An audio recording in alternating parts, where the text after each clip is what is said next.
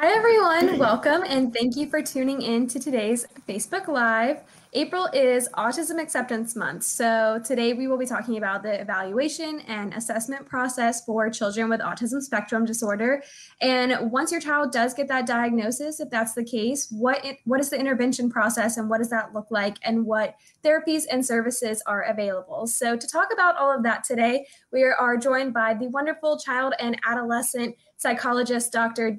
Annotti and Dr. Lasserre. So if you have any questions for them, we will be answering those live. So just leave those in the comments below and we will try to get to those. So first of all, Dr. Annotti and Dr. Lasserre, just introduce yourself and give an overview of your role here at Ochsner. Dr. Annotti, we'll start with you.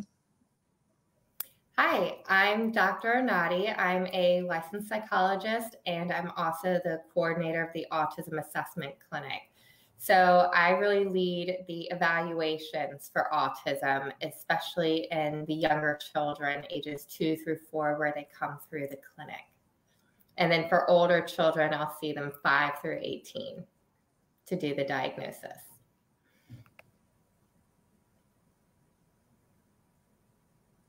Dr. Lasserre, thank you guys. Hi. My name is Dr. Lasserre, and I am a licensed psychologist and licensed behavior analyst here at the Bow Center. Most of my time is spent working and providing behavior therapy to individuals with autism and other related disabilities here in clinic, and then sometimes in community settings in schools. I also coordinate our foundation program for prevention and progress that's really geared towards providing education and information about how harmful behaviors can develop in really young individuals and giving families some strategies and support for how they can prevent them from starting in the first place or to prevent them from becoming something that's more severe later on. Great. Well, it is a pleasure having you guys here today. So we'll start pretty broad. What is autism spectrum disorder? Can you define it for our viewers? Sure. Autism spectrum disorder is a neurodevelopmental disorder, meaning something happens in the early formation of the brain, which can be in utero to the first couple of years of life. The challenges that are faced are typically in reciprocal social interaction and social communication, as well as more restricted and repetitive behaviors that can be seen as some of the more common ones, flapping their hands or twisting or flipping their fingers, to sensory sensitivities where they can be hyper or hypo, meaning feeling too much or not feeling enough, or not sensing enough or sensing too much when it comes to like loud sounds or, tasting and sniffing everything. So it's these kinds of challenges that can impact children in their day-to-day life, but also remembering it's a spectrum. So you might see more repetitive, challenging behaviors and pretty good language skills. Or you might see more challenges in language where they could be nonverbal or mainly using nouns and labeling objects, or being more echolalic, which means repeating things that they hear, to, as I said, precocious language skills. And same thing with the behaviors. It's a range from, it could be hand flapping and rocking back and forth to having very high restrictive interest in Disney World and being able to name all the resorts throughout the world and all the Magic-nears and, those limitations in a joint reciprocal conversation. And I think it's important to remember too about the different symptoms and signs of autism that we have to take these into consideration within the realm of development in general, because sometimes these symptoms are things that you see in typical development anyway. What's really important though, and what sets it apart as a symptom of autism, is that it's a more intense form of the behavior, or the pattern of behavior is just more intense or severe than what you might see in typical development. And so keeping that in mind, everything when you're looking at an autism spectrum disorder really has to be couched within the framework of what typical development looks like. That's a really good point, Dr. Lasserre. Yeah, we all agree. Great point. I think Dr. Lasserre brings up a big point, because one thing I hear a lot when families come to me is they're parallel playing. They're just playing next to a child and not with the child. And then it gets into, well, how old is your child? Because parallel play is actually a typical developmental milestone for creating play skills and developing play relationships. Yeah, and I think another really good example is, you know, someone who has a child who hasn't met all of their language milestones and maybe isn't speaking very much or doesn't have the same vocabulary as another kid. That doesn't necessarily mean that your child has autism, correct? Correct. That's one thing, you know, when we are doing an evaluation and a child comes in with language delays, that's one part we're trying to tease out is this a language delay or is this autism? Because children with language delays can sometimes be referred in for an autism evaluation. And the way I think about it is think about a silent movie. So we're looking at those social pragmatic communication skills. Even with delayed language, I should still be able to have a social relationship, the child still using eye contact, gestures, body language to communicate their needs. So even though I might have a hard time understanding what they're saying, we're still relating to each other. I still understand the intent. We're still having a shared experience. And so that really gets to the core difference between what a language delay and autism is. Gotcha. So you've touched on this a little bit, but when you are evaluating a child for autism spectrum disorder, walk me through what that appointment looks like with you guys. So at the Bow Center in the Autism Assessment Clinic, it's about a 2-hour appointment where we do a medical evaluation to rule out, are there any medical contributing factors? Are there any other co-occurring physical, neurological issues that need to be considered? Hearing issues, vision issues, if genetics needs to be involved, to a speech evaluation, speech and language evaluation, and a psychological evaluation, so that we're looking at, is this a language disorder, mixed expressive receptive language delay versus core deficits and social communication? And then that psychological component, looking at social communication and repetitive and restricted behaviors. And we'll talk more about joint attention, but that shared experience. And then in that evaluation, we also look at cognitive ability. In cognitive ability, we are very careful about the measures we use because we know children with autism, especially if they have language delays, the language could interfere with really demonstrating their knowledge, their cognitive ability, their problem-solving skills. So we tend to choose measures at this younger age that pull out the language skills so that we can look at problem-solving skills without language really detracting from that. Then in that appointment, the team comes together, we collaborate, we talk, everyone discusses their findings, what do we think the treatment recommendations are, and we will share a diagnosis at the appointment if we feel it's appropriate. And then we'll also go through treatment recommendations and making the referrals. So 1 week after our appointment, our social worker meets with the family to help discuss this. What were the recommendations? And then how do we connect you to the recommendations so that you can make that next step?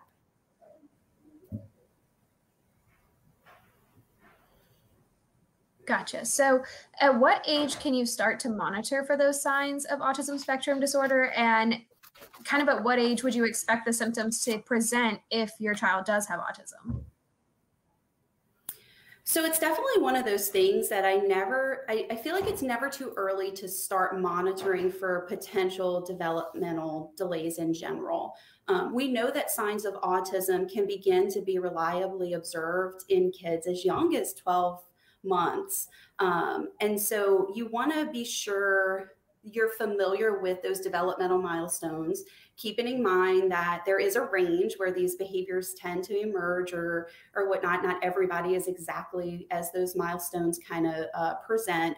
But it's important to be vocal about your concerns, because it's really never too early to start monitoring. And I know for me personally, with my own children, I started monitoring as early as 5 or 6 weeks, because that's when purposeful behavior really starts to occur in development. That's when you start to see infants really use their eye contact to regulate those interactions that Dr. Annotti was talking about. That's when you start to see that purposeful behavior of looking at somebody in their face and then following them. You start to see very purposeful social smiling in response to what other people are saying to you. So in all honesty, there's never too soon. It's never too soon to get started in monitoring for development. I think it's important that if you have those concerns, really bring it to your pediatrician, bring it to other people and discuss it, because then that'll help to lead to intervention if it's needed. To piggyback from the evaluation standpoint, we expect things like eye contact, vocalizations, and gestures to be smoothly coordinated by 18 months of age. But then we start assessing and evaluating at the Autism Assessment Clinic at 2 years. And the reason we do that is to give you a 6-month window to really start to differentiate, is this a delay or is this a qualitative difference?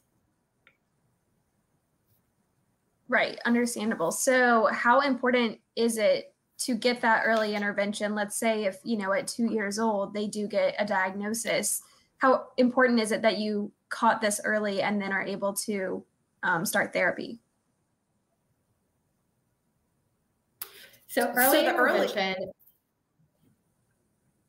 Sorry. Go ahead, Dr. Early intervention is crucial. The earlier you get the diagnosis, the better. And the reason we want a diagnosis, the point is not to label. The point is to accurately identify what are the weaknesses and challenges so that we can determine the appropriate treatments. In the earlier years of life, the brain is more plastic, it's more malleable, it's still developing. So it's such a rich time to get in, give some treatment to help the brain develop and develop new pathways and maybe alter the neurotransmitter flow. So the earlier, the better. And we find that children who receive early intervention, their prognosis is better, to the point that the research is showing anywhere from 3 to 25% of children may actually drop off the spectrum, meaning they no longer qualify for the diagnosis after receiving interventions. And as Dr. Annotti said, the reality is that you really want to start intervention as soon as possible so that you can really begin to address and disrupt these patterns of behavior that can really interfere with later learning. And so the goals during intervention are really meant to help a child to be, or a person to be, as independent as possible at their given developmental level. And oftentimes early intervention can really help to open up additional opportunities for children on the spectrum, because it helps them to learn these really necessary foundational skills that helps them to participate in their natural settings as they continue to get older. It opens up opportunities for them to learn in their typical classroom setting. It can help them to be participants at birthday parties and to really begin to interact with their peers. And so the early intervention process oftentimes can also help to identify these different challenging behaviors that can sometimes occur within kids on the spectrum. And the earlier you can identify those challenging behaviors, the better, because we know that the longer a behavior occurs, the more difficult it is to address later on, just based on the history that a person has with that behavior. So the primary goal is to really kind of scaffold and provide the foundation of skills that are going to be so critical for social learning and really engaging and taking advantage of the ability to participate in everyday life. And the goal is always to just help the person meet their fullest potential. Absolutely. So what are some of those therapies that can help with that, and kind of how do they help in everyday life or to mitigate some of those challenging behaviors that you're talking about? So there are tons of therapies that are promoted for autism spectrum disorders. In fact, this morning I did a quick Google search and I just typed in autism treatment and I got back almost 200 million hits on Google. That is insane. Oh, wow. And, you know, how do families start to really navigate and really pick out from 200 million hits what is right and appropriate for their child? Well, the first thing, and the National Autism Center is actually a really great resource for families. They really identify 4 factors for families to consider when they're selecting treatments. The first and possibly most important is, I shouldn't say most important, but one that's very important is what is the evidence of effectiveness for the intervention? You want to make sure that you have professionals involved that can help to make objective, data-based decisions related to the therapies that might be appropriate. And that starts with really good evaluation and assessment. The other factor that's really critical in considering interventions for people on the spectrum is the values and the preferences of the families. We know that not every intervention is going to be appropriate or what a family wants for their child. So you have to take that into consideration as you're really considering the treatments and therapies that you want your child to access.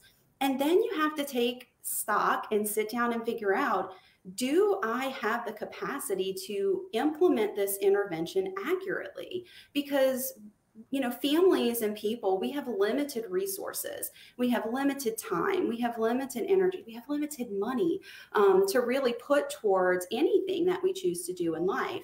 And so that's why really picking those interventions that have a good evidence behind it, that has objective support, showing that it can be effective in really addressing the goals that you have for your child is going to be critical, because you want to put most of your energy and most of your resources towards those types of interventions. I think what's important to hit on briefly as well is, I think hearing evidence-based interventions, it's kind of become a catchphrase. What does that actually mean? Well, what it means is that these interventions have been put through the research ringer. There's been sufficient amount of studies done to show whether or not the intervention is helpful in addressing whatever targets or symptoms you're trying to address. That can be done in many different ways. But the important thing is that at the end of that research, it really goes through the scrutiny and it's looked at by other professionals in the area to kind of say, hey, this study looks good. It kind of flowed. It was well designed, and we are very confident in the outcomes of the study. But it doesn't just stop there. You also have to see that these interventions have been tried by others who are not part of the development team. So you want to see evidence that those outcomes have been replicated by other people. And that's really what forms the basis of a good evidence-based intervention. Here at the Bose Center, we provide 3 major therapies that are often recommended for kids on the spectrum: applied behavior analysis and a focused intervention type. We also provide speech therapy services and occupational therapy. And each of these interventions really work to address some of those core symptoms of an autism spectrum disorder. I'll talk a little bit about ABA in general because that's what my training is in, but you know, it's really important that you figure out what works for your family. You figure out what you're able to really accommodate as far as it goes with therapies and whatnot, and then take a look at that evidence. And you know, remember that word of mouth or hearing other people say that things helped them may not be the place to start. It doesn't mean that some of those therapies that don't have that research base behind them won't eventually be shown to be effective, but we just don't know at this point. And so the best course of action that you can take is really to put your resources towards the things that we do know has a good solid evidence base behind it.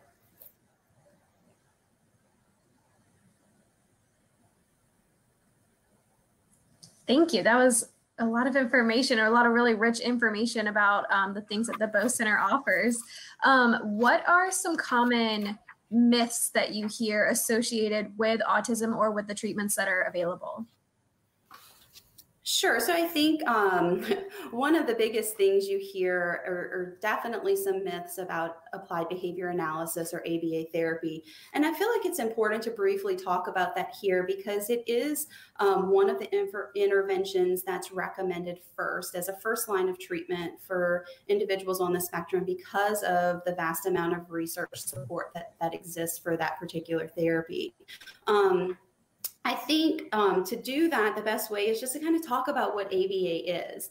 And at the foundation of applied behavior analysis, it's basically just what we know about behavior, how behaviors start, and then how they continue to happen and why. And then we take that information and we can use it to address skills deficits. So things that maybe a person should be doing, but they're not already doing, that are critical life skills moving forward. And we can also take that information and use it to figure out how we can get behaviors that are harmful to the person to go away. And for me, that's the threshold of any intervention that's targeting getting a behavior to stop is it harmful to the person?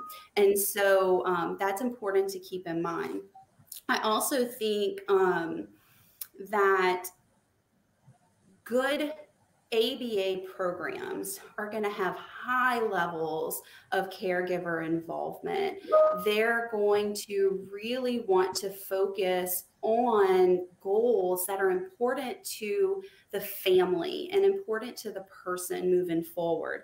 It shouldn't be about anyone telling them this is what you need to work on. It's working together to figure out what the appropriate course of action is as it relates to the intervention.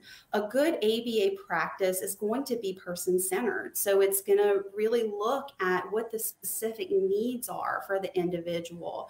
And it really should be developmentally appropriate. We want to make sure that we're not providing therapy in a way that kind of goes against what a person is supposed to be doing at that stage in their life anyway. And so through that, really good ABA programs use, definitely direct teaching strategies, but oftentimes you can really build those teaching strategies into the natural routines and activities a person does anyway.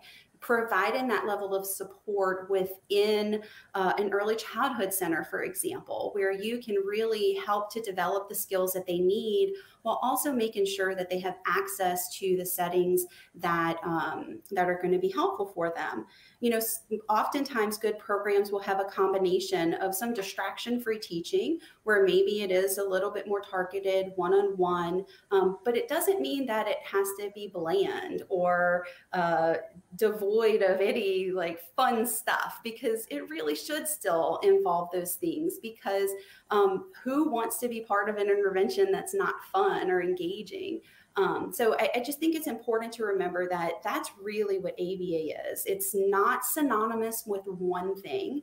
I think oftentimes it kind of gets lumped in as this very specific thing. It's a lot of things, and it can be applied in many different ways. And practices and strategies from applied behavior analysis have absolutely been incorporated to many different interventions that are out there right now. And off the top of my head, I think of the Denver START model, where it really is a combination of developmental intervention with strategies from applied behavior analysis that's used to teach and support the behaviors and the progress of the person. Right.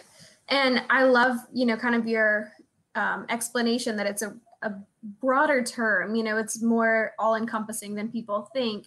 I also want to talk about how, caring for a child with autism is a holistic approach. It's what happens in the Bow Center, but it's also what happens at home, in the pediatrician's office, at school with their teachers. Can you explain to me how a parent goes through that process and how to coordinate care amongst all these different people?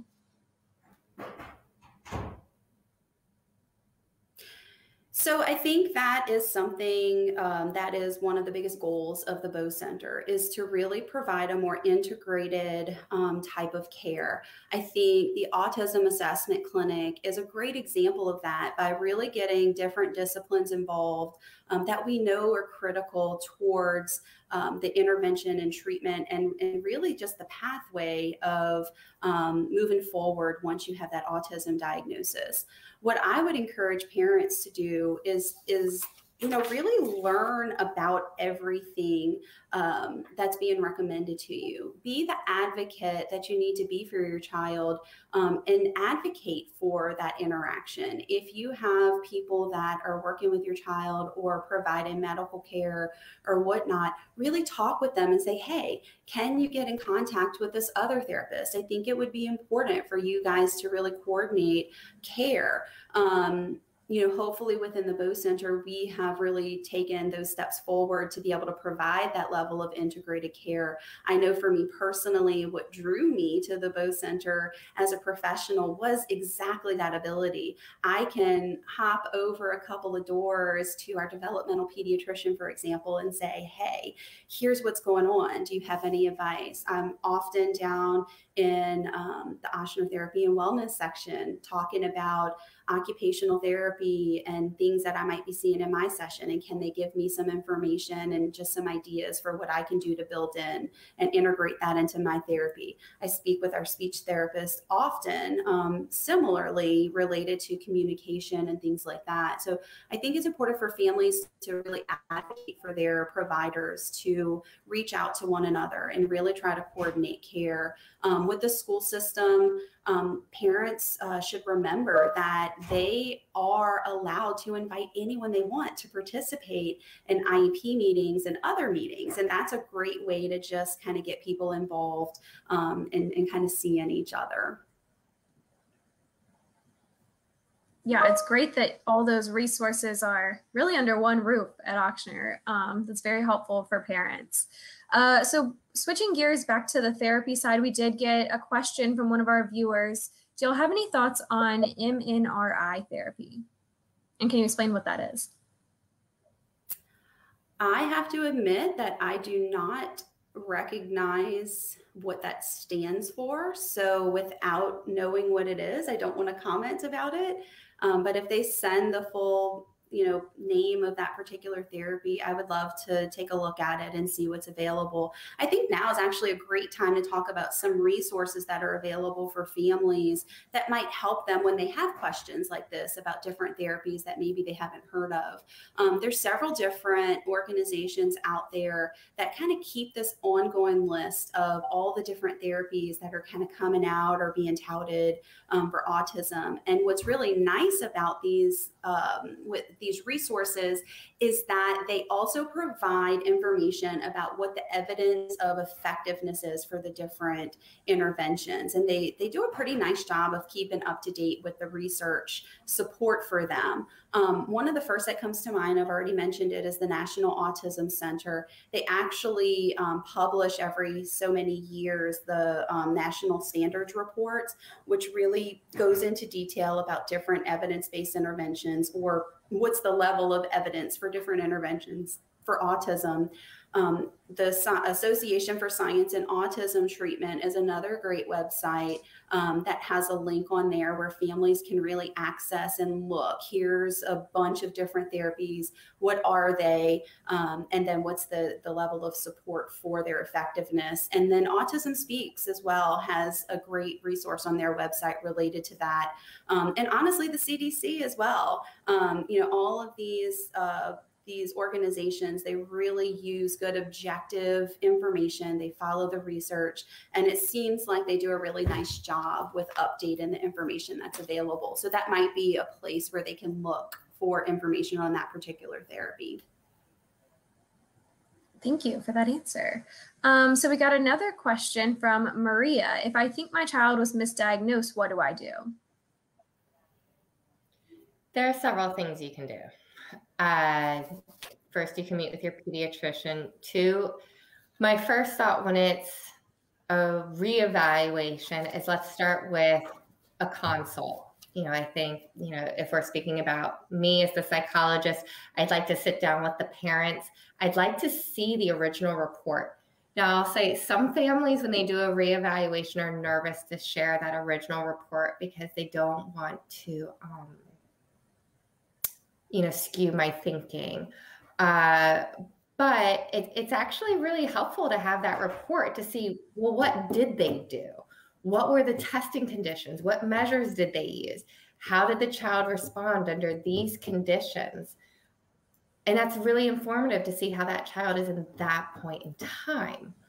And then based on that consult, we may decide to move forward with another evaluation, which could be done either using similar measures or doing something more observational based.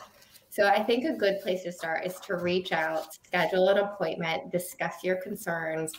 Why do you think it was a misdiagnosis? And then let's plan from there. What are the next steps? And what do we need to do to answer your questions?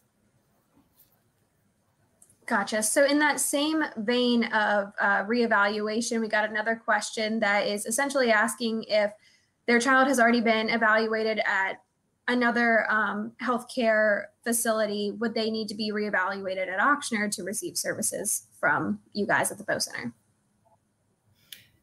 No, but we would, it is beneficial to see the original reports. We do thorough chart reviews and record reviews to really learn about your child. What are their strengths? What are their challenges? Knowing their strengths are just as important. So sharing as much information from the previous evaluation is very helpful, but they do not need to receive another evaluation.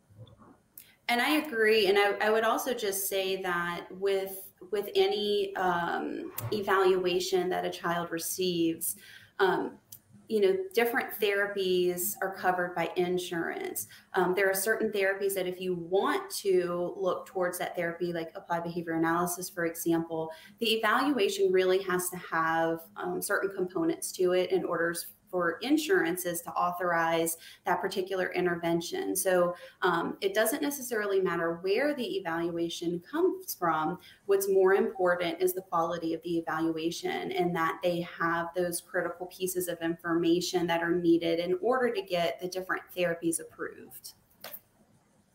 And to follow up on that, one of the reasons I love working at the Bow Center and kind of what drew me there as a professional was this multidisciplinary approach. So sometimes a child may come through to see Dr. Lasserre and she'll get the evaluation and maybe certain components are missing. She just comes over to my little cubicle and sticks her head in. We don't need to do a full reevaluation, but we'll identify the missing part. And we're both on the phone with the parent saying, we noticed this part was missing. We think this would be beneficial for your child for X, Y, and Z reasons. May we go ahead and do this? And so it's also a part of us trying to keep an eye out for you too, and going through your records and making sure that everything is up to snuff for you and your kid. And then if there are any gaps, we collaborate as a team, and that might be Dr. Lasserre, myself, a speech therapist, one of our developmental behavioral pediatricians, and we'll put together what pieces need to be completed and then ask your permission and share with you our plan and our rationale for our plan. Yeah, that makes sense. You want the parents to be involved every step of the way and for the child's information to be as accurate and robust as possible so that they can get the best service. So if a parent does suspect that their child might have autism, what are kind of the first steps and then the next steps after that? And also, we got a question from the audience. How long does it take to get an appointment for an evaluation with you guys? So when you start to develop concerns, my first recommendation is go see your pediatrician. Talk to your pediatrician. Your pediatricians, at least I know the pediatricians at Ochsner are trained to do very specific screeners for autism. And if it comes back with an elevated risk, they're calling us because we're literally the building next door. And then we'll see the child to do a full evaluation if that's what the parents wish to do next.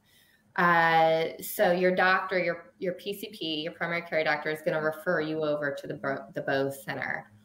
At that point, the evaluation starts there. We send you one intake packet it can be a little long. It's a developmental intake, but all those questions, there was a team of us, Dr. Lasserre included, that sat down to make this developmental intake packet Every question in it has a purpose and is important to our evaluation. So the parents fill that out, they send it back. We as a team will sit down and we'll review it and look over it and decide, okay, what kind of evaluation do they need? So right now, an evaluation timeline, I'm not sure of the specifics on there because we just opened the autism assessment clinic. So our capability has increased. So we are moving faster through our wait list. And I wanted to point out too, with the evaluation process, that you don't have to wait for a diagnostic evaluation to start to try to get an assessment for related services that might be needed, such as speech therapy or even help through early steps, or which is an early intervention program here in Louisiana, or even if your child is age 3, really looking through child search through the school system. And what I really want to point out right now as well, because it has come up sometimes when people are looking for therapy services, there is a difference between a medical or clinical evaluation or diagnosis of autism and a classification that's provided by the school system.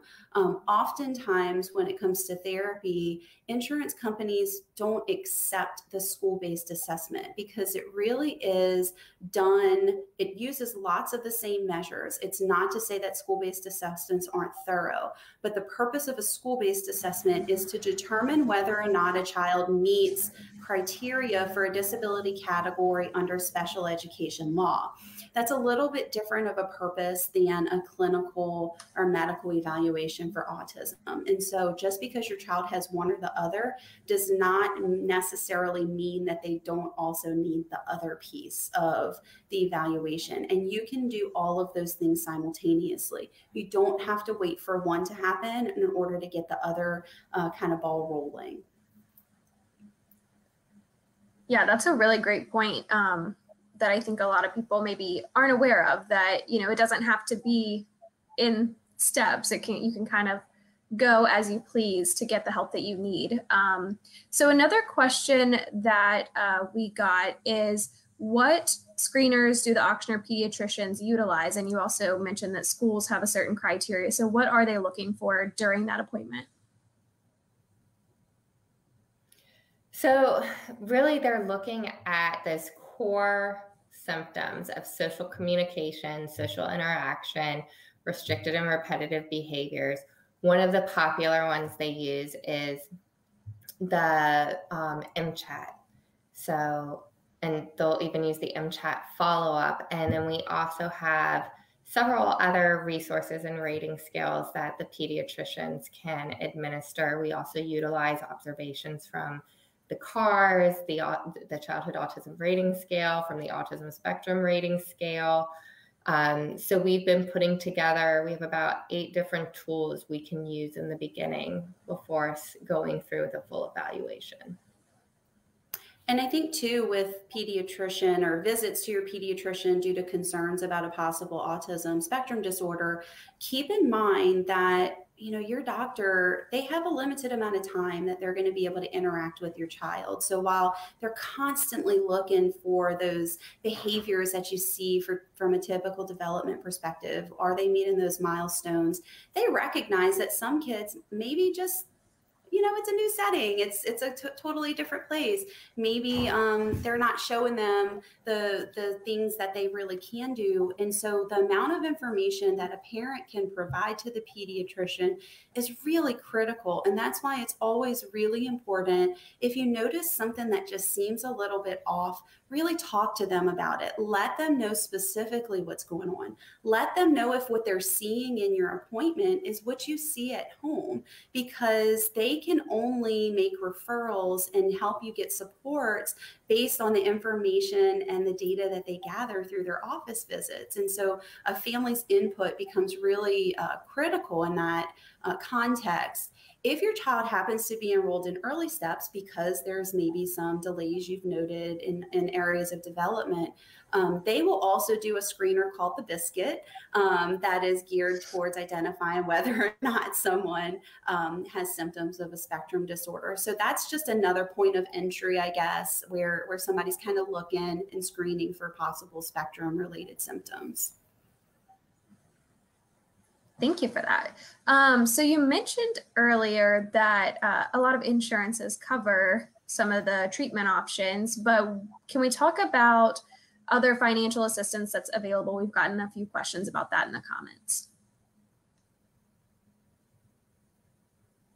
So I believe that we have a department here at Ochsner that can work with families to figure out other financial options if their insurance does not cover a therapy that you think is important for them. So I would encourage, again, speak with your primary providers to ask what assistance is available through our system, because I know that we do have a mechanism within the Ochsner system that can help facilitate any challenges with that. Great, thank you for that information. There's also, people can sign up for Medicaid, especially after they get a diagnosis.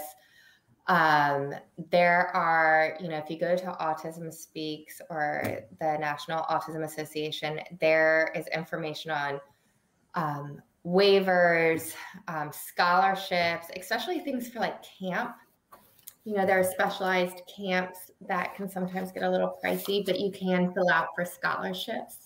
That is something we do try and assist with after a diagnosis is rendered, setting a family up with a social worker to talk about what are the top resources that you need to get connected with that are going to help you financially, socially, especially with social support in case parents need another community, need another set of parents who have walked this path to see what it's like. So those are things we try to. I'm sorry, I didn't mean to interrupt and jump in, but I was going to piggyback a little bit and say that within Louisiana, one really important resource that families of a child with any type of developmental disability should take advantage of is through the Office for Citizens with Developmental Disabilities.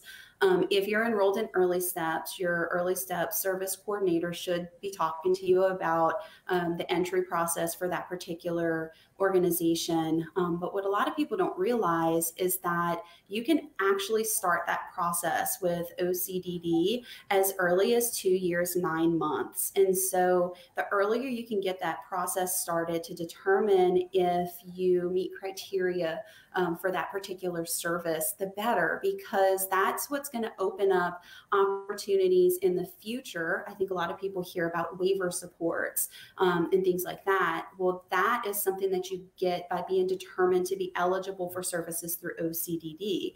The earlier you start that process, the earlier on the wait list you'll be. And there is a significant wait list for those types of waiver supports.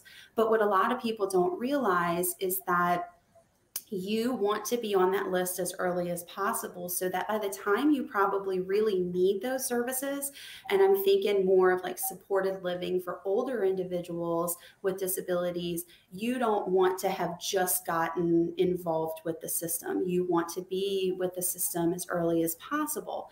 There's also sometimes other resources that are available just by being determined eligible for OCDD. And you can really work with your local human services and authority to figure out, are there other supports available for me and my family? Sometimes that involves financial supports. Other times it involves maybe childcare type supports that don't necessarily fall under the waivers, but that are available as long as you qualify for services through OCDD. So I don't think families often know about that service, or maybe they do, but they're just not quite sure what exactly it is. But it is really important for them to kind of take advantage of that particular service available here in Louisiana. That's great. The more resources, the better, I feel like, if I was a parent. So this is really great information. I had another question related to therapy. So let's say that a child gets a diagnosis at a very early age, under 5 years old. Do they need to continue therapy throughout the rest of their life? Like how long will therapy happen for? And then let's say they do, and once they age out and, you know, turn 18, are there resources for adults that are similar to those for children? So I think that's the question of the century. The short answer to that is that therapy should continue as long as the child has areas, or the person has areas that are in need of support. There's certain skills that once you develop them, you have them, and therapy related to that particular skill can be stopped. One that I'm thinking that is probably going to be a lifelong kind of, not, I don't want to say challenge, but something that might present itself over time is really related to social skills. And if you think about it, our social skills that we need to have, it changes throughout our lifetime. So the social skills we need to have as a 3-year-old are going to look so different than the social skills we need to have as a 13-year-old compared to the social skills we need to have as a 30-year-old. And so that's an area where you often see a need for continued therapy in some fashion, or at least continued support in some fashion. It's really hard to put a hard stop on therapy because it really should be tailored to the needs of the person and the needs of the family and what their goals are. And so therapy is often stopped when you're meeting the goals that you have set up. But it should always be continually evaluated through the lens of what the needs of the individual is. And that goes for, I know with ABA, a lot of people hear about, we want that 40-hour-a-week program. But what we really want to do is take a look at what are the true needs of the person, because not everybody's going to technically need that 40-hour-a-week program. There might be other ways that we can provide that same type of therapy at a lesser intensity and still be beneficial, but it really needs to be determined and based on the skill set of the person. And if you think about it, it makes sense because to give a medical analogy, if you're getting antibiotics for strep throat, you're not going to give the same dose of penicillin to every person that comes in with strep throat. It's going to really be tailored to a lot of factors for that individual. And I think therapy for autism really needs to follow that same model.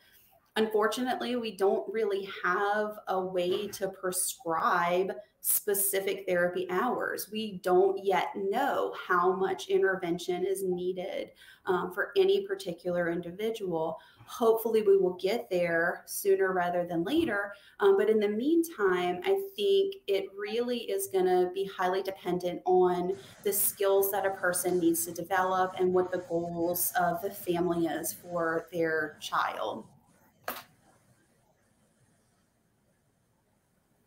Yeah, thank you so much for that answer. So my last question, you know, a lot of people who are connected to autism might have noticed that what used to be Autism Awareness Month has kind of shifted to Autism Acceptance Month.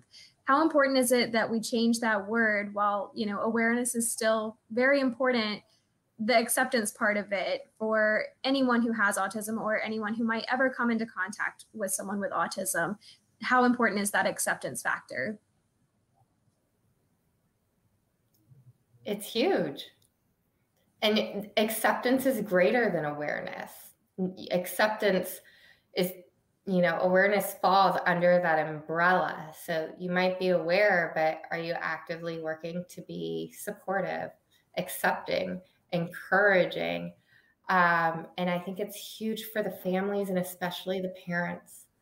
You know, the parents, when I talk to them, especially at the feedback, their concern is school. Is my kid going to have friends? Are they going to be accepted? Is he going to be bullied?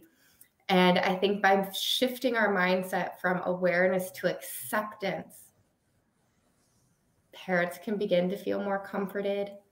Kids can start to feel more accepted. And, you know, I work with a lot of kids on the autism spectrum, and they're aware. They're aware of what's going on at school. They know if they're fitting in. They know if they're not fitting in. But where they're struggling is how to repair it, how to read the social nuances, the social cues, especially when they get to those preteen years and teenage years where things are, they're not so outwardly spoken, it's more the facial expressions and the body language. And that's where, they start to really notice some struggle, and they feel that. So I think acceptance is more important, not just for the adults in our community, but also educating peers and our children about autism and autism acceptance. I agree. And I think that the awareness has really helped to get us to this point of acceptance. So for so long, myself included, before I started doing what I'm doing, I had this kind of preconceived idea about what autism is or isn't. And I think there's lots of stereotypes that exist out there. And we've said it repeatedly throughout our day to day, but it really is a spectrum, and no two individuals necessarily kind of present in the same way. And isn't that just like how we are in general in life? I mean, no two people are the same. And so you have to learn to accept the differences.